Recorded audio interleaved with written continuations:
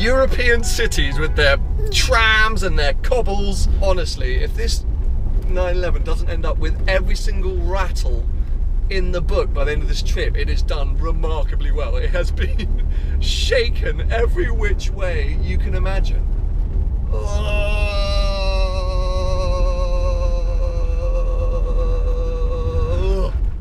And tarmac. Hello one and all, welcome to Seeing Through Glass. There are more cobbles. There are more cobbles.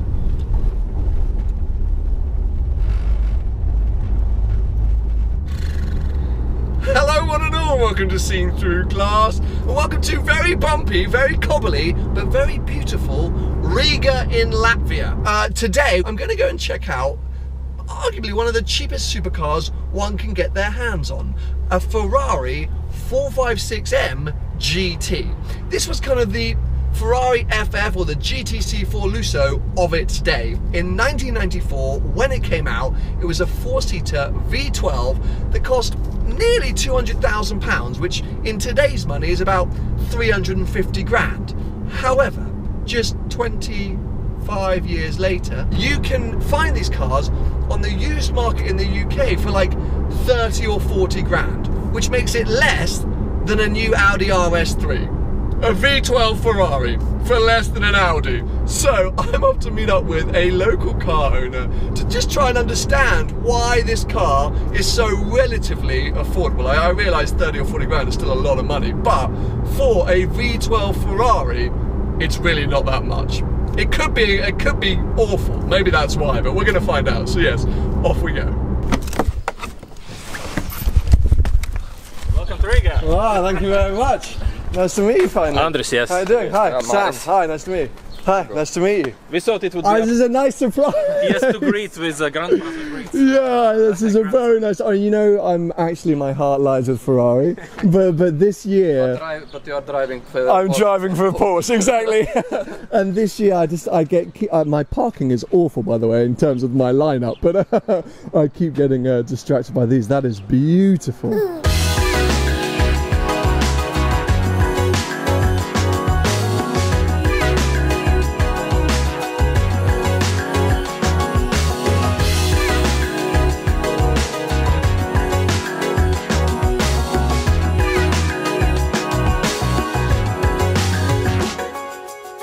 So there we go, you can see the cars down there. We've come up because this is actually the Riga Motor Museum, which some of you may recognise. This front end is slightly starred on the front of a Rolls Royce. Yes, that is what's happening right now. Anyway, I'm going to pop inside and see what's here before heading out in the Ferrari. Oh, the cars look good up here.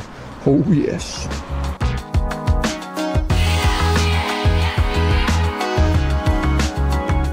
So the cool thing the guys just told me about this museum is that after the war, the Soviet Union went around and sort of bought loads of European and American cars, took them back to the Soviet Union as sort of research projects, as things that they could look at and learn from. Once they'd done that, they were just sending them off to the scrapyard, and a load of Latvian car collectors went around and bought up the cars that were going to the scrapyard. They recognised that they were something amazing, bought them up, and yeah, and now they display them in here. So some really rare and wacky cars that would have been sent to a Soviet Union scrapyard but are now on display in Latvia. So they found this in the Soviet Union, in Moscow? In Moscow, oh wow. Yeah, and it was, there was already a decision to go on the tracks. Okay, so it's going to be crushed. And it's been saved, yes. Just to recycle for metal. But they recognised it. The guy, he got it through the archives, the information that the car is there, and he went there. Ah, okay, so he knew it was there, went to save with it. chocolate boxes and champagne and so, and he persuaded, okay, we will take it. Yeah, we have those. In Soviet times there was those Saturdays when you clean up your house, like, but it was like a countrywide thing. Okay, countrywide thing. Plan to clean out storage. Sure, let's just crush a load of stuff we don't need. Yeah. I love this. I don't know if you can see the plaque down here. We're looking at a V16 engine with 520 horsepower. The car weighs 824 kilos. Absolutely insane, considering this is 1938. Oh, it's good to be in a Ferrari. I've talked about it a few times this year. As much as the whole Porsche obsession has taken over me, stepping in one of these is always the sweet spot. Okay. Oh, let's hear this V12 then.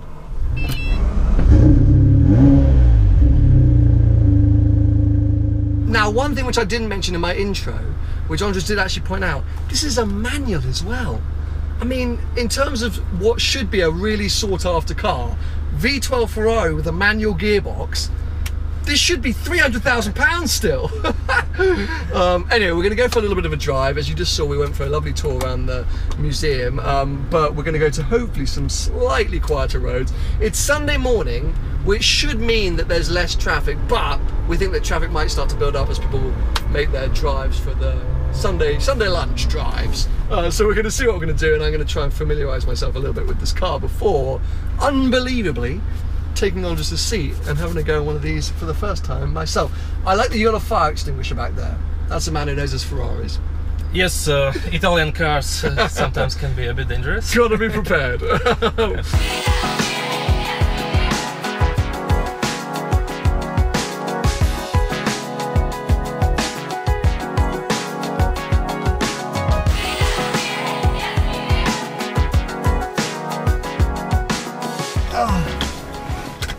I have to say, the seating position and the interior space is super nice from the passenger seat, but also from the driver's seat. You need to sit actually quite close because your foot need to have enough strength to push the clutch actually, It's a which is heavy quite clutch. heavy. Yeah, That's much heavier than the 360s. but it's not. For me, it's not annoying. I don't know why. Let's start up.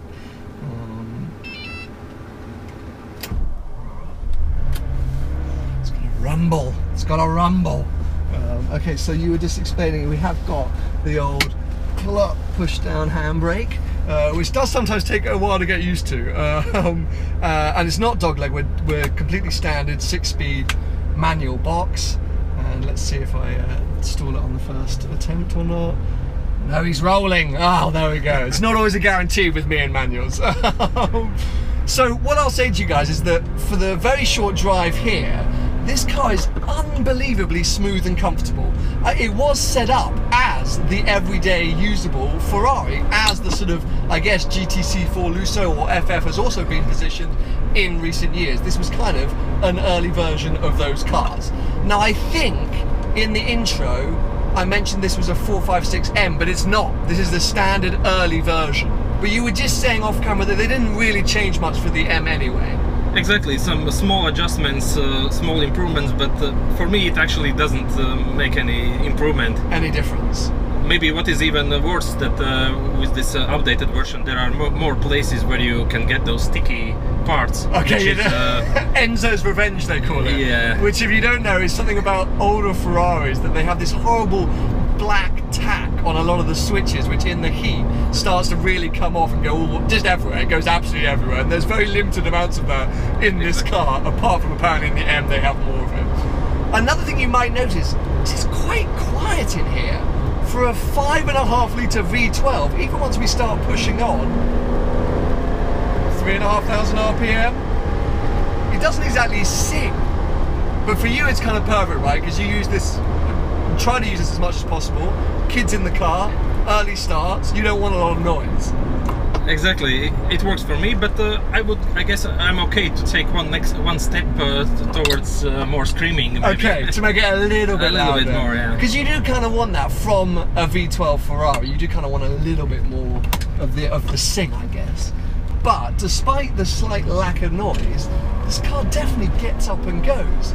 0 to 60 back in the day was sort of 5.5 seconds. 5.2, yeah. 5.2, okay, but here we go now, starting to burst through some gears, and yeah, it doesn't feel slow. It doesn't feel like you need a ton more horsepower. And it's just got that real classic analog look and feel, and I'm really starting to question why these cars aren't more sought after. Now, Andres, you got this in an auction, right? Yes, I got it in auction. It was not driven for 7 years, and it was actually a very risky move, maybe the most riskiest I took financially in my life. Okay. But it worked out quite well because mechanically, actually, those cars are pretty sound when it comes to gearbox, engine. There are no any typical issues or anything like that. Okay. What are the things that can go wrong with the 456? Yes, this rear suspension, which is self-leveling. Those shocks at some point will start to leak. Okay. But it's not so difficult to sort it out because you basically can send them back to Bilstein factory. they will recondition to them and send you back as new. Windows, those frameless windows are a bit tricky. I guess at that time Ferrari didn't know yet how to make them properly operate, and which means that time to time you need to adjust them. And it's good to have some mechanic with you who knows how to do it quickly, and then you're fine. And yeah, exactly. But as a car to live with, day in, day out, it's super easy and comfy. Like, you're still getting the sense of Ferrari because of the steering wheel, the horn right in the middle. I hope it's not the only thing, yes. It's not, but there's something about it which has still got an essence of Ferrari, but it's a very relaxing and nice place to be. As I told earlier, there is no any issue with taking my one kid to school, another one to kindergarten. 4 seats, it's actually a deal breaker for me. Wow, I'm really getting carried away here. Because I think I mentioned to you before, I know of a couple of cars in the UK going for like 30,000, 40,000 pounds, which for a V12 Ferrari is mad. And now that I'm in this, and you have kept this car looking immaculate from the outside and in, it's a really attractive proposition. Because it's not a huge investment. Okay, fine, it's still a lot of money, but when you're looking at other Ferraris now, even 348s are starting to trickle up towards 50,000, 60,000 pounds in the UK. So this is probably one of the most affordable Ferraris you can find. Is that the same here? Were you looking at any others before you made the move? I think in Europe actually those prices start a bit higher. Okay. But so I think price-wise it's comparable to 348 actually, the starting point. But then I think you need to have some buffer when you buy to sort out those things that I mentioned, and maybe some more. Of course, yeah, you never know with Ferrari. There's always little things. There is no such thing as cheap Ferrari, yeah. Yeah, definitely not. But the good part is actually you don't need any. Well, you don't need to take it to dealer. Many things are done in very sensible, logical ways, so any good mechanic actually can take care about it. Okay, that's fine. Like changing timing belt. You don't need to take out the engine like you need to do on some V8s. Yeah, wow. The 355, that's where a lot Fix of the cost it like for any regular car. I came from 911, 996, and well, at the beginning I was not sure was it a smart move actually, because I really enjoyed also that car too. But I guess there is more drama about Ferrari as always, because in some ways it can scare you more than Porsche. Absolutely. Not always good, but sometimes good. Yeah. I think in 911 maybe you have more confidence to exploit those last 10% of performance. Sure. With Ferrari I tend to keep it more on the safe side. Yeah, fair enough. Both I'm paying more attention to maintenance, to everything, not to mess up anything, and yeah, you have to treat it a little bit more carefully, think about everything you're doing, wait for it to warm up properly, all of these different steps, where Porsche you can be a little bit more brutal with it every now and again.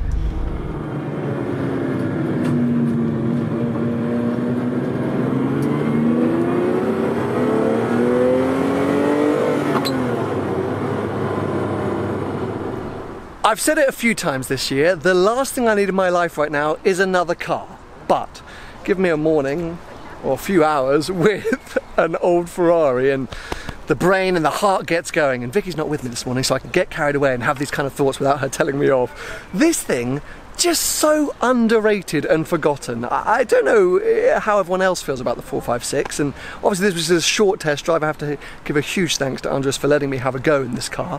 We just went for a little poodle around, well, some roads on the outside of town, but it just has a sense to it, a feeling which is just very Ferrari but very usable. And there are very few analogue Ferraris, V12s with a manual gearbox, which you could use every day, but maybe this is one of those cars. I'm getting really carried away, but yeah, it looks beautiful. He's done a fantastic job getting it into this shape considering what it looked like when he bought it.